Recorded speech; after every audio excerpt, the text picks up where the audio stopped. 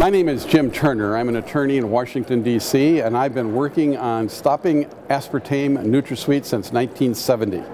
This product is a dangerous product made up of 3 neurotoxins, any one of which could cause you health problems. Combined, it's really dangerous.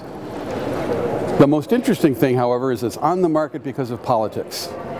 When we started attacking NutraSweet back in 1970, we were able to actually keep it off the market for 11 years until 1981. And we had a public board of inquiry convened by the FDA which ruled that it should not be marketed. The data showed it was likely to be a cancer-causing chemical. This was in 1980.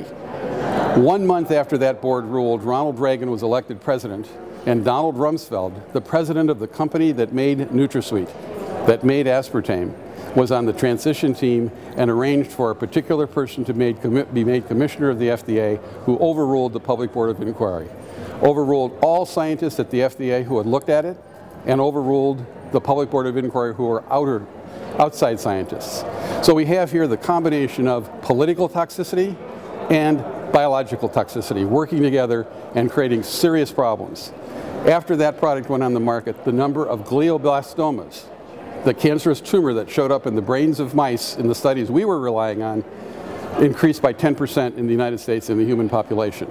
All in all, it's a horrendous story. Be sure to check everything out about it, and if you feel that you're having any kind of symptoms, get off it for a month and see if they go away.